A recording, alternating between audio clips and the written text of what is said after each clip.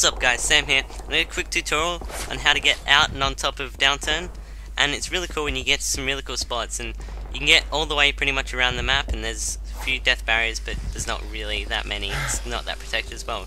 Get someone to knife lunge glitch you off that small couch, and then you get a care package to jump across this little ledge here. Then you can slowly scale up towards the top. It's quite a... As far as I know, there's like one or two alternatives, but this is probably the easiest and quickest way to get up.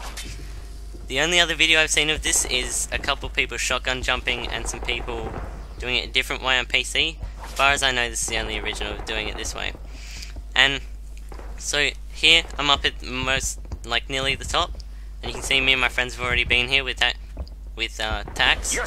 And you get someone stand right just to the side, and you get a knife, then hit your throwing knife, and you should lunge up to the top. Now you can see you're on the top level of the rubble, and there's a lot of really cool places you can get to just from this main part. It's basically like a hub to getting all the way out of the map. And you can jump on this little bit of like destroyed rubble on the side, and here I failed trying to get up, but you can see you can go all the way around, and you can jump down all these ways, like to Burger Town, the car's down there. But I didn't jump down just so I could get around, and I really failed doing jumping here.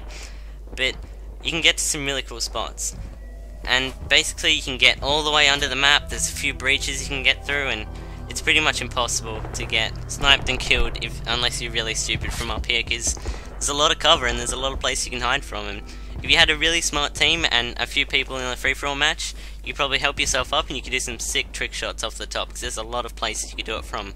You get at least 2-3 seconds of airtime before you hit the ground, which is enough to hit some pretty good stuff. If it was like Modern Warfare 2, you could at least hit like an 8x fade, as hard as that'd be. And you can see, you can run around the whole rooftop up here. There's tons of...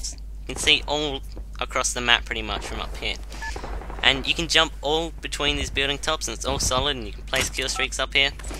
Most of it registers as solid ground, so some killstreaks won't be there, and this is generally a really good spot to be.